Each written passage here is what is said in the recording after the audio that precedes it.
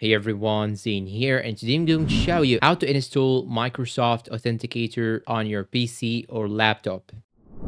Now, the first thing you should do is to simply open your browser. Then what you should do is to search for BlueStacks. BlueStacks is an emulator. You can simply download it and install it on your PC, and it will just work like you are using the Android on the PC or the laptop. So you can use Play Store in order to download some applications like the Microsoft Authenticator. Now, all you have to do is simply click on downloads right here. Then you should go to your downloads, and here, as you can see, I have the application right here. You just have to click on open. Then after that, it will ask you to install it. You can simply click on next, and after that it will be added to your PC. Now I'm gonna search for it, BlueStacks right here. Then once you open it, you can now go and download the Microsoft Authenticator app on your PC. You can also search for Microsoft Authenticator app on your browser like so. Then here, as you can see, you can simply click on install and it will be installed to your PC, but you should have the BlueStacks in order to make the use easier.